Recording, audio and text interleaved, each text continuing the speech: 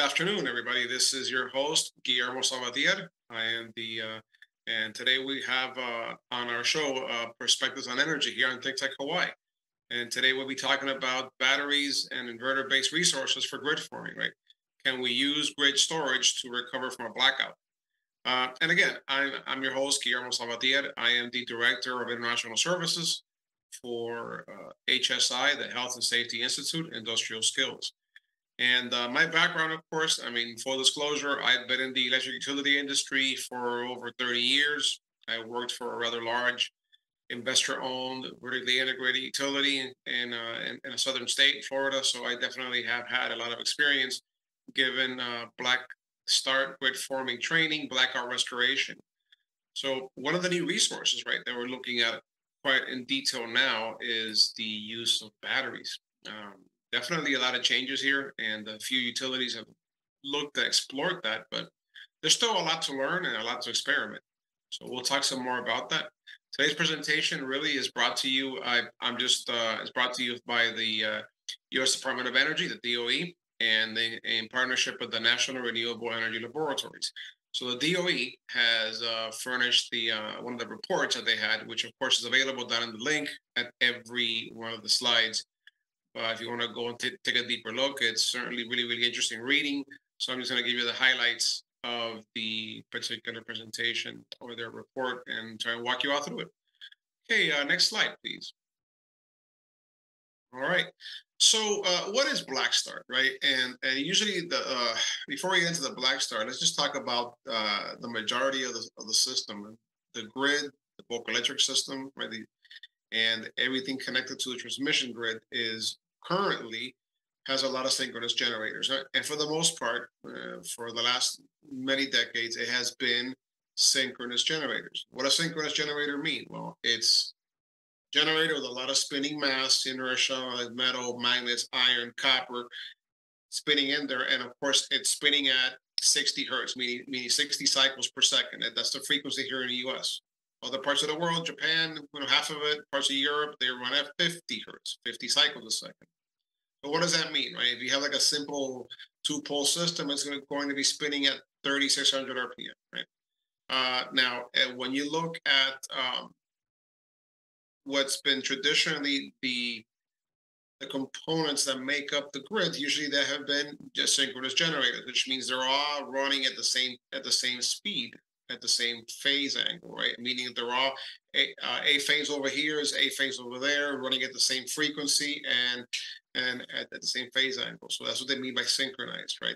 And whenever a generator wants to come online, they usually have to like synchronize it, which means you have a lot of synchronizing relaying and protection equipment and breakers and switches that will go ahead and do a sync check before they close the breaker on that device to make sure that it's closed right at that point where it matches the rest of the grid, right? Meaning not just frequency, because you can have something spinning at the same speed, but it's way off, not matching, but you also want to have, for example, that they're matching together with the same phase angle and the same frequency, pretty close to each other, right?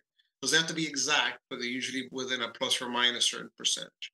All right, so now that we established what synchronous generation means, right now, for example, the present power system, there's some of them have a lot of the black start resources out there. For the most part, is what happens when all that goes dark. All of a sudden becomes de-energized. You have a huge blackout, and nothing is running. Well, you have to start from scratch, right? And I'm sure most of us are familiar with a simple generator that we have in the backyard, in our garage. We pull it out, turn that thing on. It's a 4 kW generator to run a few air conditioners and your refrigerator, some lights. Well, that thing, for example, is small. It has only one generation and one load, and you're not going to connect that to the grid because it's isolated. The difference here is that most of these generators that we use for grid forming eventually have to tie to the de-energized grid, but it's an isolated portions of the de-energized grid. Right? So when you have a larger generator, usually hydroelectric is one of the larger types of blackout restoration resources out there. They can start almost immediately.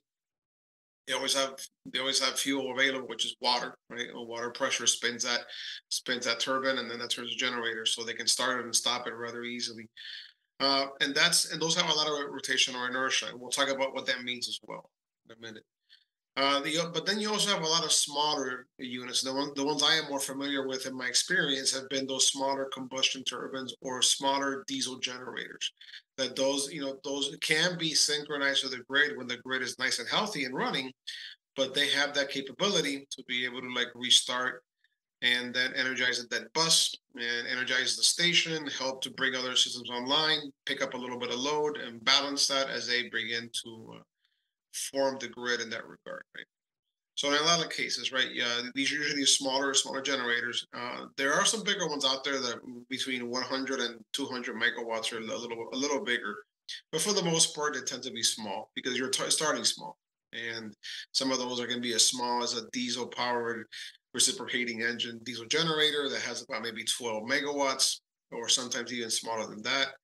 Other cases, you have other combustion turbines that burn natural gas, which we have quite a bit of those. Those tend to be like similar to like a jet engine, right?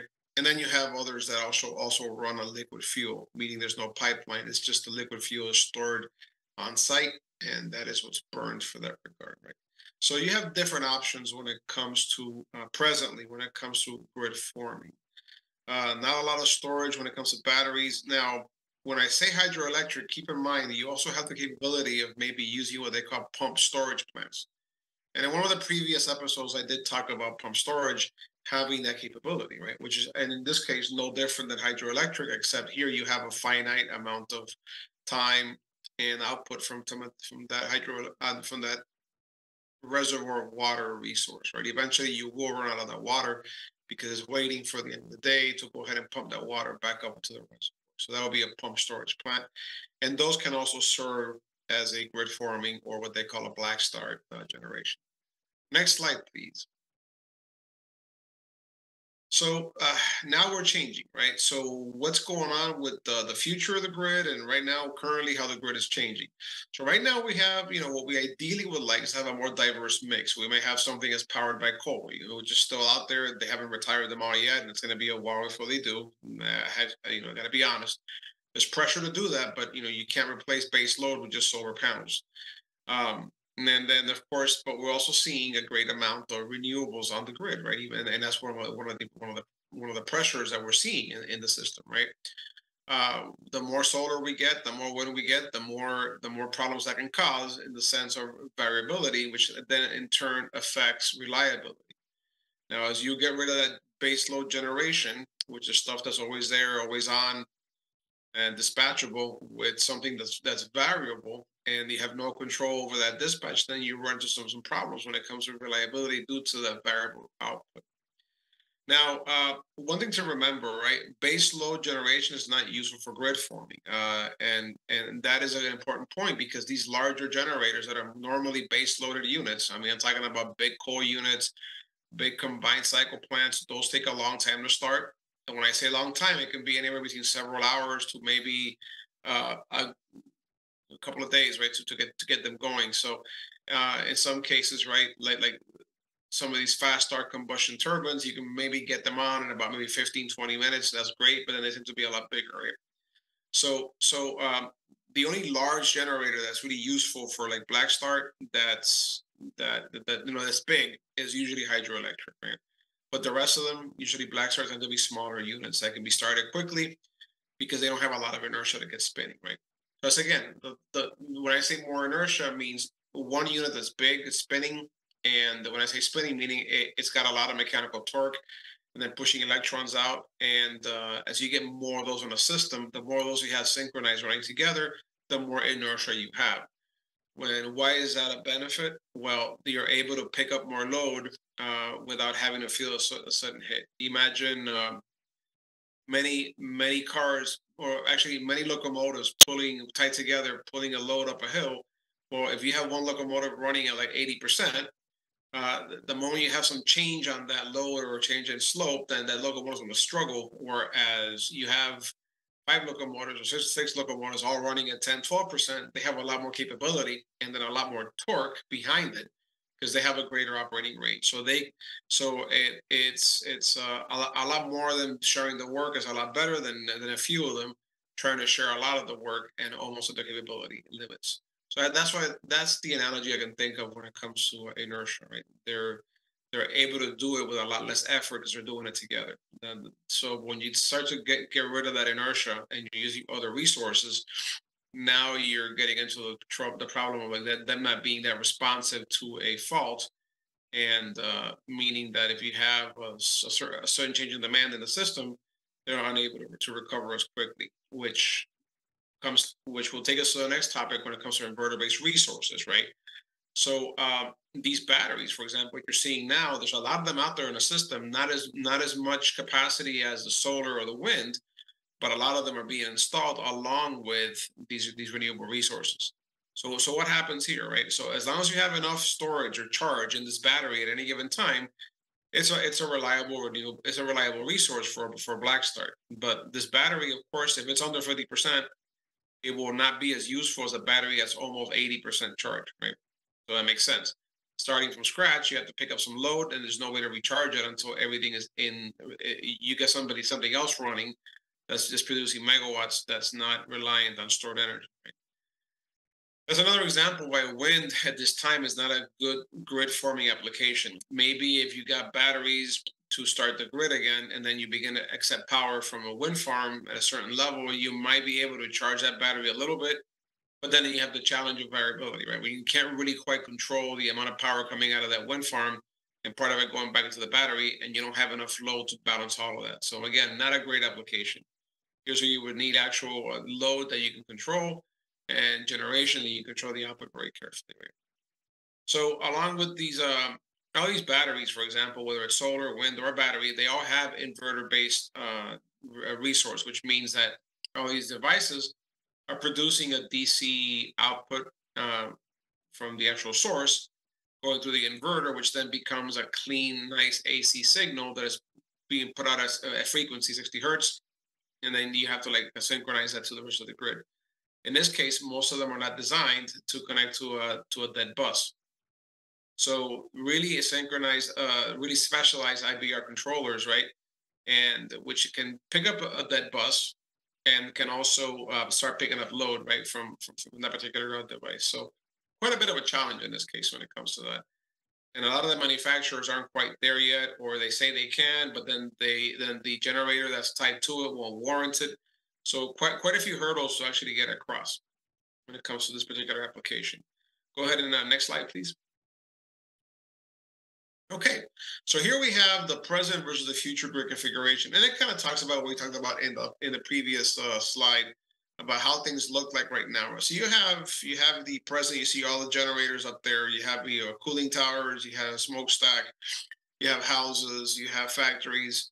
You have a few wind farms, a few solar sites, and then off to the left you see that you see a generator, a few inverters, not that many, of course, and limited application at this time, right? Not a lot of solar. In the future, you're going to be seeing a whole lot more inverter-based resources. Some are smaller than others, some are bigger than others. A lot more wind, a lot more solar, a lot fewer generators. And that's where the concern comes to me, right? Where I'm seeing a lot less base load and a lot more reliance on these renewable resources that are variable, and a lot of a greater reliance on these inverter-based resources, which in itself sounds great, but it has a couple of challenges. So as you can see, you've done away with a lot of generation, you've added more load, and you really have a lot less of those generators in place, and a lot less of that base load in place as well on the diagram on the right. So next slide, please.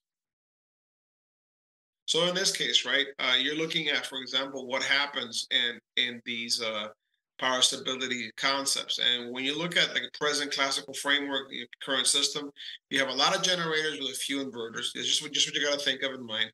Whereas on the future system, you have a lot of inverters with very few machines that are spinning, meaning that you're not going to have a lot of inertia in the system. And that's really where the problem comes in. And in this case, right, the ability to handle changes in frequency and voltage are going to be a little bit challenging, especially when it comes to rotor angle stability, cycles and seconds. Now, we're looking to see where the research will go in these regards. But one of the things we're definitely worried about is the ability to be able to withstand or ride through a fault, or be able to ride through an excursion. And we'll talk about this some more in the next few slides. Okay, next slide, please. And this is basically one of the controllers where we talked about inverter-based resources, whether it's grid following or grid forming. Right now, most of them are just grid following. So the assumption is that the grid's always on, always energized, and you're going to tie in and synchronize to a healthy grid, right? And the interesting thing here is that it needs to have a voltage reading, right, to be able to so you calculate deliver power, deliver real and reactive power as P and Q. And the interesting thing here is that you always have a problem with instability, right? You cannot operate 100% power electronics penetration, meaning that it's going to have a problem when you have a lot of these IBRs out there in the system. If you have a fault, a lot of them would tend to just want to like trip off and not operate, and because they're trying to protect themselves in this regard, so they can't handle these write-throughs. So, and that's a grid following control system because they can actually they have the luxury at this time to be able to kind of like back off and take no part in a grid disturbance event because they're relying on the assumption that there's a lot of like grid stability out there brought to you by inertia, which at this time we're losing more and more of and being replaced by these like IBRs. So that you see it herein is a problem, right? They're assuming you have plenty of stability out there thanks to the inertia, system inertia. But the problem is, as more of these IBRs you get online, you're going to have fewer spinning machines, which means you lose that inertia stability. So the next option is grid forming control, right? And grid forming control here on the right, the right side of on the columns, on those rows on the right, right here, it's the main difference that it can black start a power system, right? And theoretically, it can operate 100% power electronics penetration. So it can coexist with grid following, right? So you can have some of these like inverter-based resources leading, whereas some of the other ones are just following the lead. It's just a matter of settings, software, and having the correct equipment set up, right? And again, this is not really standardized. This is more of a specialized application. And with anything specialized, you know what happens, right? It's going to be more expensive. And not to mention the fact that anything that is classified as grid forming in the system will also have a certain unique compliance requirement. That's NERC EOP 005. And that one has a certain extensive amount of that NERC standard has, I think, over 18 requirements. A lot of those are on Black Start, and they have a lot of testing and a lot of training requirements that are involved that are definitely a concern.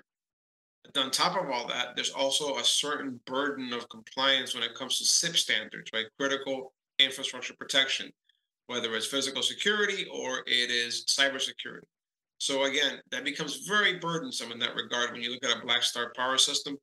The Black Start capability for one of these IBRs would make it almost cost ineffective to actually uh, put that in service and operate it commercially as an inverter-based resource. That's another concern that you have, right? It's cost.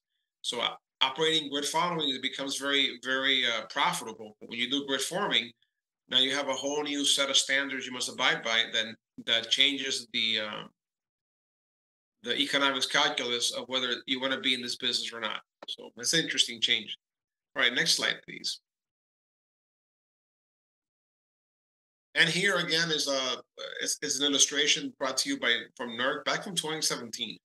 And here they're talking about what's happening with system inertia in the Eastern interconnection. We're not even talking about WEC. We're not talking about ERCOT. We're just talking about the Eastern interconnection. And it shows you the long-term trend, right? And right now we're way past that final year of 2020. So we've lost more of that than we can imagine. And the long-term versus the short-term, it's actually a lot worse than we see on this graph. So we lost quite a bit of inertia because of all the early retirements of all of these like coal-fired or older gas-fired plants that are, for the sake of climate change, then we're replacing that with some of these like battery or wind. So and that becomes an issue because you can see here, losing that inertia on there is going to be a concern when it comes to being able to ride through certain disturbances. Which takes us to our next slide. So there's a NERC standard, PRC0024, and there's a new version out now. This is actually a little old. Dash 3 is a newer version. And what they did here is they actually did a really nice separation so you could tell the difference. But uh, when you look at the voltage right through, looking at, for example, the horizontal is time, the vertical axis is a per unit figure, meaning one per unit is right down the middle of both curves, is like 100%. 1.1 is like 10% above, 0.9 is like 10% below. So ideally, they want you to stay and really it's a short period of time. I'm talking about like tenths of a second, and a few seconds where you have an excursion in voltage. So if you have enough of a voltage excursion, these inverters need to be able to ride through some of these areas. And you see it says no trip zone over there to the right. Um, on the graph on the right, I'm sorry, here it talks about, for example, over voltage right through envelope, which means you're measuring, for example, those transient high voltages that you encounter sometimes, and these are in the millisecond range, right? So that's the expectation at that time for these inverter-based resources to be able to survive, for example, those transient voltages. For a machine that's spinning around with plenty of inertia, it wouldn't even be an issue, right? But they have to create these standards and these like parameters for these inverter-based resources in order to prevent some of the issues that have already been experienced where we lost 1,000, 2,000 megawatts in one shot. And that happened in California and a couple in Texas that were rather severe, right? And that almost brought about a blackout, but they had to shed a lot of customer load. So that's an example. Let's go to the next slide. So here you're looking at, for example, the one I care about a lot is the Eastern, which is like in purple or magenta. You see how you have, for example, time in seconds. That is a logarithmic scale, and you're looking at frequency. So you can see how the amount of time there's a narrow band where you don't trip, and it's rather generous at first, and but then once you get those excursions, you can't be on those edges for far too long over time. It gets a little tighter, especially in the eastern interconnection. I see Quebec and ERCOT. Well, Quebec is very generous, right? But then the ERCOT is generous, and then it's not up until the 1,000-second mark. So definitely, with the newer version of the standard, what they did was they separated all these graphs so you can have a better view of how that looks like. But the point is that you look at seconds, milliseconds, several seconds, right, of frequency excursion. It's pretty forgiving, but the reality is that when you have a lot of these in the system and you begin to lose, you have a significant frequency excursion. Most generators, regular spinning machines, will trip when they go below 58 hertz, right? And so that tells you where you could be in that particular regard, where these devices are being asked to stay on and ride through at a wider type of like excursion for a lot longer period of time. Manufacturers have already set it up and they've agreed, but as you can see, it becomes a challenge. So next slide, please. So how do we get to this, right? How do we get to the point where we have matured the technology enough to the point where we are looking at, what are the key steps in getting there? And it's going to be a long time to get. So the first one here on the right is grid forming inverters. So now we're asking, okay, what do we need to find out? So we don't even know what we don't know right now. We're trying to develop what direction we want to head when it comes to R&D. That's research and development. The next phase of that will be on the right is grid forming validation and demonstration. So here, we move beyond theory and simulation, and we actually have actual resources that we're going to build and test. And then once you create a rather standardized and format that we agree with, we standardize that, and then we begin to manufacture and develop tools for the practitioners to be able to study it better. And at that point, you move on towards wide grid forming adoption, which means now you've agreed on a benchmark or a standard, and you begin to apply that in the industry. Having the same problem with SMRs, right? Small modular reactors. We all can't agree on a design that we can go ahead and implement, right, and solve this problem of supply chain. So again, looking at what we're looking at when it comes to wind, and next slide, please. we're looking at the wind and solar and synchronous AC system as percentage of capacity in megawatt hours. And you're looking at this brought to you by National Renewable Energy Labs, right? And we have right now a system size. The bigger the system, somehow the smaller the percentage of capacity in that system. But you notice the smaller systems. When you look at Hawaii, there's one in Australia, one in Maui, one in the Canary Islands. Those tend to be they have wind and solar are rather a big component of their system is comprised of renewable resources, right? Which is in itself a big concern because as much as they have, for example, capacity that's base load, they have almost as much of it is also as renewable resources, which becomes highly variable and puts them at risk, right? In this case. All right, next slide, please. So in this case, again, how many years will this take? And it's going to talk about where we're at in each of the trends. 1 to 3 years, right? Yeah. It's so right now we're at present. We're trying to figure out what we don't know and what we want to find out. 1 to 3 years from now, we're trying to figure out how to resolve those issues. 3 to 6 years, we're going to go ahead and start. Really, we're going to begin to form them first on microgrids, which is really where these islands like Hawaii, for example, become a really good test bed for this, and they're the first ones to benefit from these particular grid forming IBRs, right? And then beyond 6 years, right, is that when you begin to see it in the large scale in bigger bulk grids and also in the mainland across the nations. Next slide, the final slide. So again, same thing, but looking from a bottom to top approach, right, where we're at, and eventually where we'll be. And some of them say between 10 to 30 years is where we're finally going to get there with grid forming across the grid. I think you'll see it. You see it sent everywhere else in spotty deployments. I think by then we'll see a lot more nuclear in place that's able to start and shut off and be dispatched a little bit easier. So again, we're going to be the places you might see this deployed first is going to be in the islands like Hawaii, Puerto Rico, Virgin Islands, Samoa, the Canary Islands, where you see some of them already in place, and then eventually, as they get refined, you'll see them go into larger island grids, and then eventually, after 3+ years, you'll see them go into larger mainland systems. So that is all we have for today. Hopefully, we kind of talked a little bit, scratched the surface of some of these inverter-based resources and how they are likely to be used for grid forming or blackout restoration or black start. Clearly, we have quite a long ways to go, but hopefully, this touches on a few topics that we still have left to discover. So, thank you again for signing in, take a look, and please feel free to leave any comments or send messages. I'll try my best to respond to them. And again, thank you for joining us here on Perspectives on Energy, brought to you by ThinkTech Hawaii and the Health and Safety Institute. Thank you again, and have a wonderful afternoon. Bye-bye now.